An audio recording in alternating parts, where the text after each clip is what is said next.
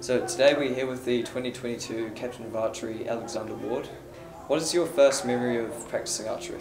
Well, my experience with archery actually begins back on the frosty mornings of a Saturday morning at the Auckland Archery Club, watching my brother do it at about age 6.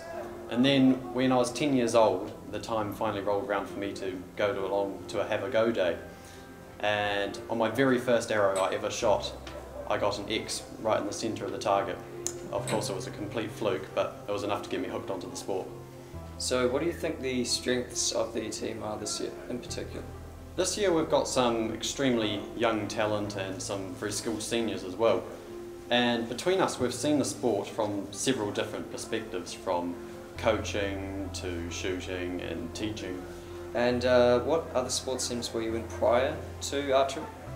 I've tried my hand at everything actually. I've done from tennis to swimming to baseball, hockey, and I've even tried my hand at hockey umpiring.